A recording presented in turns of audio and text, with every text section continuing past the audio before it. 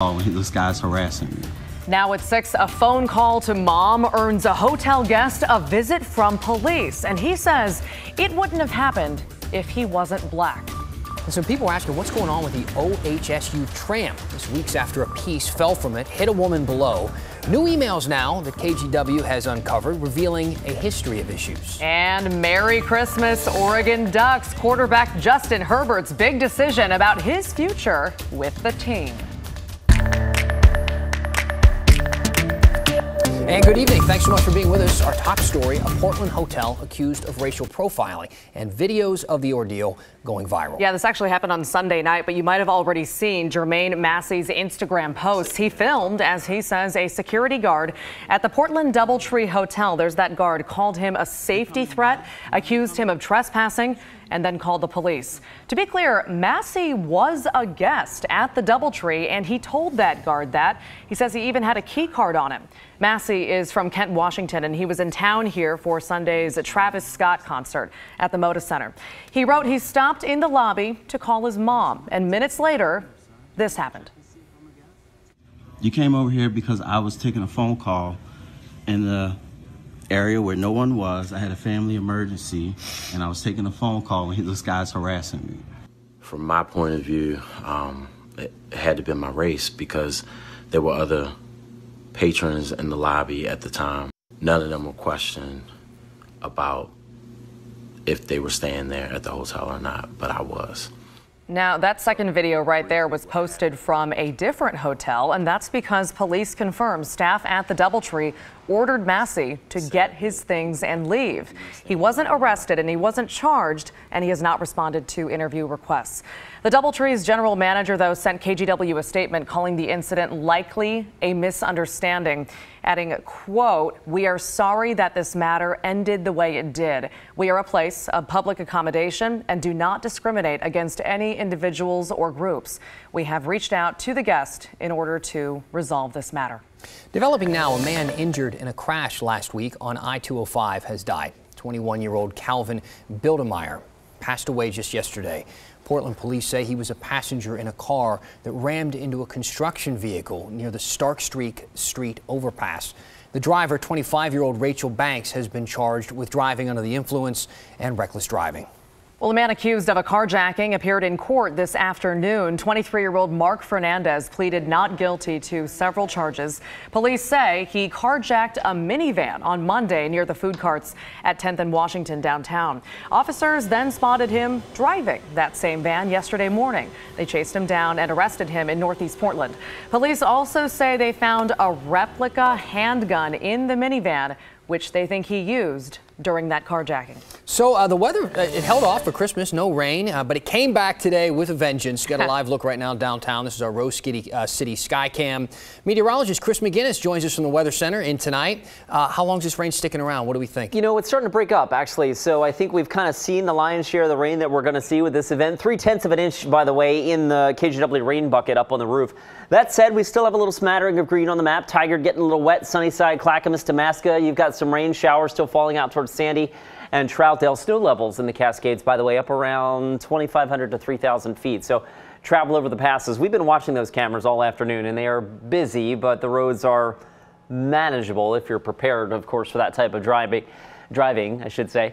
Over the last 3 hours, we can see the progress that the rain and the snow has made here, and we even had a few lightning strikes reported here across portions of Tillamook and Clatsop County, right there and then right there, and even some down towards the Eugene area as well, as that upper level energy passed overhead. Now, with that being said, that's the strongest part of the storm. It's now lifting its way up over the Cascades, and I expect the showers to continue diminishing this evening. Futurecast backs that up as we roll the clock on our computer model through midnight. Still can't rule out a shower or two in the valley overnight early tomorrow morning, but we should then start a drying trend as we head into Thursday afternoon.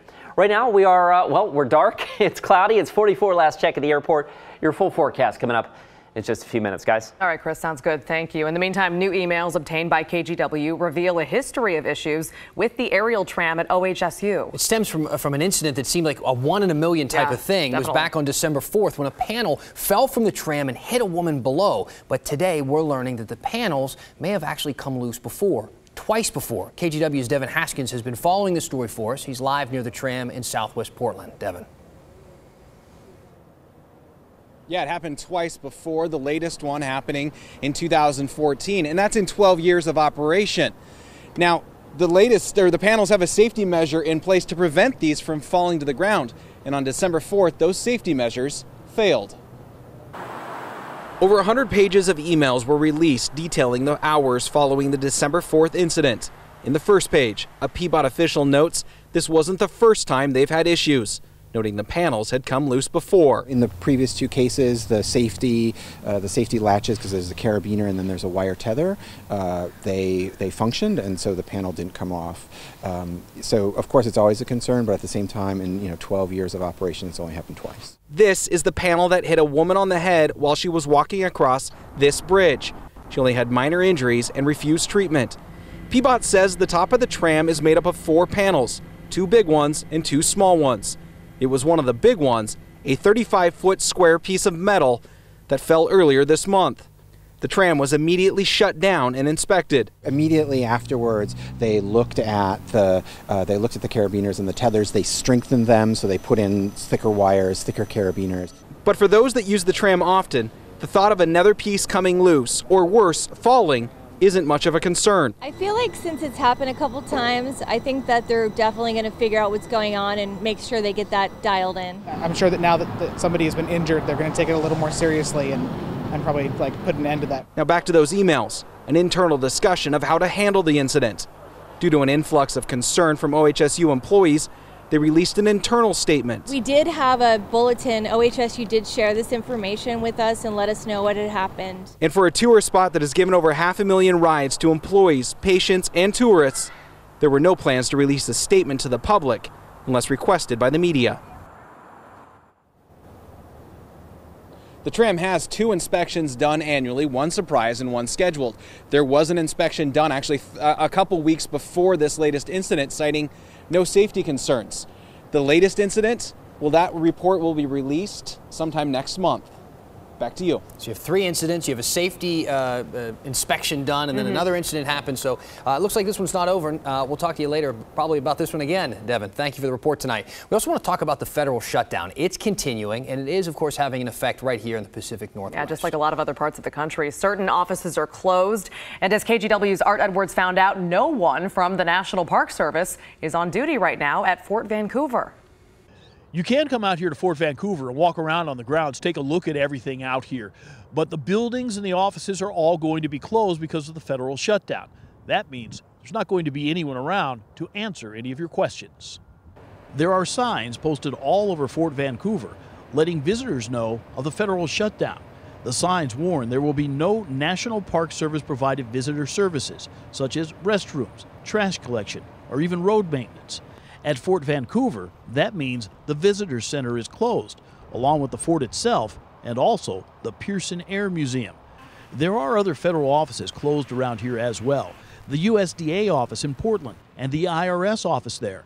We caught up with one guy who found some information when he showed up at a scheduled appointment at the IRS office. That the government had closed down an appointment that I had set up a week ago for the IRS to take a look at some papers.